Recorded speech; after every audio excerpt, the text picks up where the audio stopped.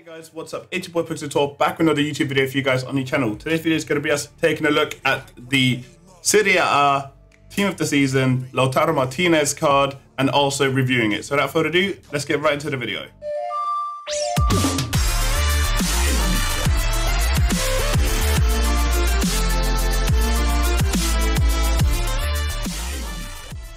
Right then guys, welcome back to the video, and as you guys can see, Lautaro Martinez, his in-game card looks insane. 95 pace, 92 dribbling, 93 shooting, 56 defending, 80 passing, 91 physical, 4-star skills, 4-star weak, high medium work rates. Would have preferred a high-low on him personally, but still don't think the card is shabby whatsoever. I have played 2 games with him. He has got 3 goals, which obviously I'm going to show you guys during the video whilst I talk about the card. As we go into his attributes, I am playing him on a hunter. If you guys are playing him on a different chem style, please let me know in the comments, because I'm down to try different chem styles. I've got a bunch in the club. Let me know which one works best for you guys on this card. With Hunter, he goes up to 99 acceleration and 99 sprint speed, so obviously maxed out pace. Attacking positioning is already at 99 for him, so it's nuts. He goes up to 99 finishing with the Hunter, so again, maxed out finishing. Shot power goes up to 97, long shots stay at 85, volleys at 99, and penalties go up to 95, which is good. Even though, I don't know, penalties are always a luck thing, so it is what it is. Then vision is at 89, crossing is at 61,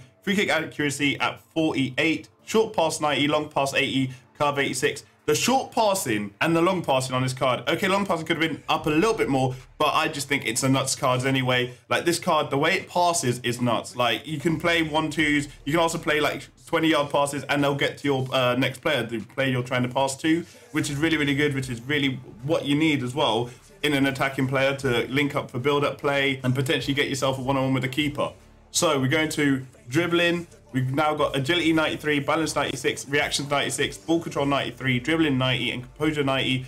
The composure along with the finishing, you notice. Like, I'm going to show you guys, obviously, some of the clips have been rolling on screen for you guys during myself talking about this.